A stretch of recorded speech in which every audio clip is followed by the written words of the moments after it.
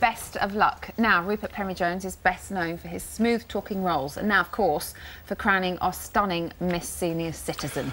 Apparently, though, he is turning to the dark side for his latest role in the ITV1 drama, The Last Weekend. At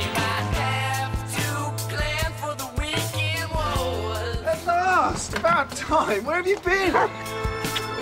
You bought your clubs, right? Yeah, sure. Oh, and there's no jeans, no cords, no shorts. How about we round it up to £1,000? I concede you in the golf. I've been given my cards by the medics. I've got an inoperable brain tumour. I'm going to die. I could murder someone tomorrow. Great dress. Here's to old friends and a great weekend. And a great weekend. Can I say, while that was playing, that Emma was trying to get the twist? So is it this? Is it that? Is it this? Yeah, I watched half of last week's because I was very tired and fell asleep. I'm very sorry. I'll forgive but you. I am going to catch up before this Sunday's, and it instantly got me. It was fantastic. From the beginning, where it's suddenly narrated by Ian. Yeah, which is odd. Like, you get the feeling you don't know if he's alive or dead. There's this sort of weird mist around him. It's kind of got this ethereal quality. I think it's done well. I mean, it's because in the book it's all from a first person. It's always difficult to transpose a book into a TV show when it's all written in the first person. So it's the story of two best mates. Yeah. You play the barrister Ollie. Yeah. And then Sean plays Ian. Ian, who's a primary school teacher. He's a primary school teacher. They were both studying law at university together, and one has gone on to be a successful lawyer. The other one decided to be a primary school teacher. And they head off for a weekend with their respective missuses. Yes. But there's trouble, isn't there? Because Ian had a relationship with your wife before you were with her. That's right. So there's a lot of competition between the two of them. Yeah, and you sort of get that story throughout the next two episodes, but basically he feels that Ollie stole her from him, really. And how does it play out? I can't tell you how it plays Well, hang on. out. So, what are we allowed to talk about? We have to. We have to tease that. We have you to can't tease. tell us anything, can you? We have to tease the people who've missed the first one to catch up on the iPlayer and watch the second one. So, what can we tell? Well, in the next episode, the level of the bet gets escalated. The money keeps going up throughout. Because the two guys, when they go on the weekend, they decide to have a number of triathlon, sports which they bet on. Yes, and Ian's character is already in financial trouble. You find out, whereas my character, you know, a few grand here and there doesn't mean anything to him. And gradually the money goes up to thousands and thousands, and Ian really can't afford to lose. And this all stems back to the competition that they've always had throughout university. Yeah. We have a clip. Let's have a look. We've lost Archie. No, you haven't. He got a cab back. He got a... Where is he? Where is he? He's not here. He met some friends. He went to a music festival. He just came back to get changed. You met some friends? We're in the middle of nowhere. Will you listen to what I am saying? There is a music festival on. People come to it from all over the country. Right, so he's OK. He's doing what he wants, but we miss our tennis. We don't get our game in. No, that's fine. That's great. It's just terrific. Yeah. That pub we were at yesterday did have a pool table. We could... Pool? What are you talking about? This is a triathlon, right? We're meant to be testing ourselves against each other physically. I mean, what are you talking about? Pool? Ollie, will you just chill Yeah, out? why don't you just stop? Hey! No, it's... Hey! Oh, you see.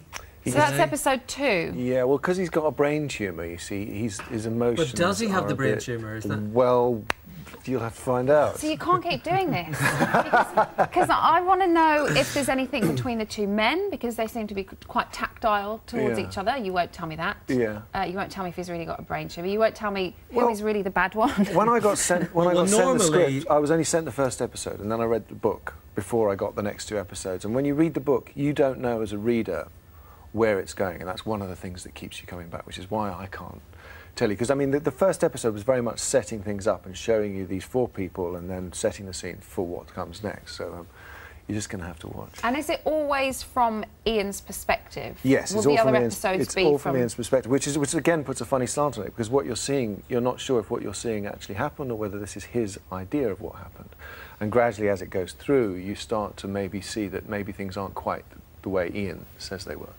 Okay, now Holly Willoughby, who I would say has a Lovely small Holly Willoughby. crush on Rupert, has asked us to ask especially because in this particular drama we do get to see your bottom. You do. Now, Holly She is was very quite happy. interested. Is that your real bottom, or was there a bottom double? There's a bit of both. Really? Well, How do you get cast for a bottom double? Do you have to I wasn't compare involved them, in the or- casting. I was very happy with my... So you with can't my- pick your own bottom? No, it was more actually... It wasn't actually our bottoms that had to be doubles. It was more of the sort of the shape of ourselves physically and the colour, right colour hair. Because there's quite a lot of underwater stuff that happens in the last episode. There's a big... I mean, I'm not reading this, but there's a big swimming race, which kind of gets quite frantic.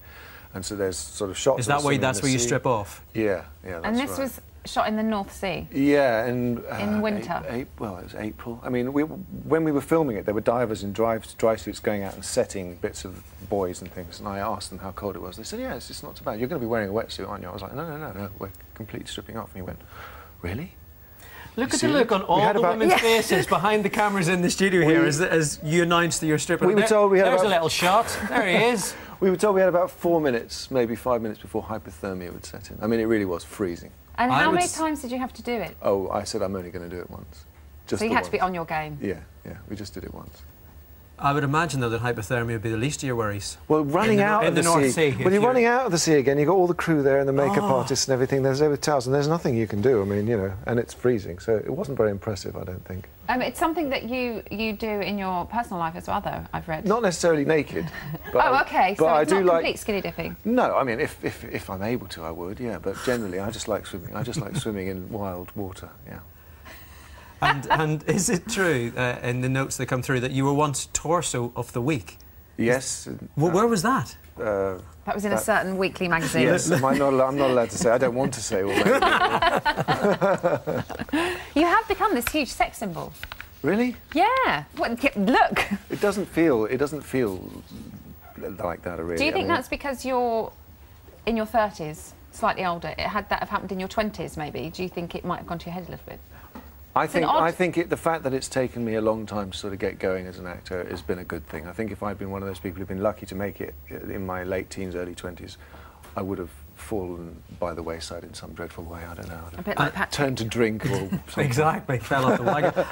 You know what I think it is? I think you're a sex symbol because you're a very handsome man, you're very mild-mannered, you've got the wedding ring, you're married, you've got a beautiful wife and kids, and women actually like the fact that not only is he a hottie, but he's a family man and a bit of a cutie, no? So maybe single men Absolutely. should go out with a wedding ring on and they get more lucky. Is They that what you're do, saying? don't I think so. Some men. Down the supermarket with a wedding ring and a baby and a dog in the That you supermarket. borrowed from the That's neighbour. apparently what you do. Thank you so much. Pleasure. I can't wait for the next one, obviously. Yeah, I mean, and, I can't stress enough. It just gets better and and better. the It's final one of the one. best things I think I've been in. I'm Okay, very, so very the proud. first one went out last Sunday, so you can catch up on the ITV player. Yes. The next one goes out this Sunday. Sunday, and then the following and Sunday. is it 9 o'clock? 9 o'clock. 9 o'clock ITV1. Yeah. And then the following Sunday is the last one. Yes. Fantastic. Okay. If you do need a bottom double for anything else you're doing, I believe there's a prince. There's a prince in the palace who's available for bottom I've played double a work. prince. I played sort of a fictitious Prince of England. I think I got my bottom out for that as well. Actually. I think you've heard it first. Rupert is going to be Prince Harry in the Vegas drama coming up on ITV very soon. Rupert, again, thank you very much. Cheers, that fella. is it from us before Scouting for Girls. Here is who's joining Eamon and Ruth on Tuesday.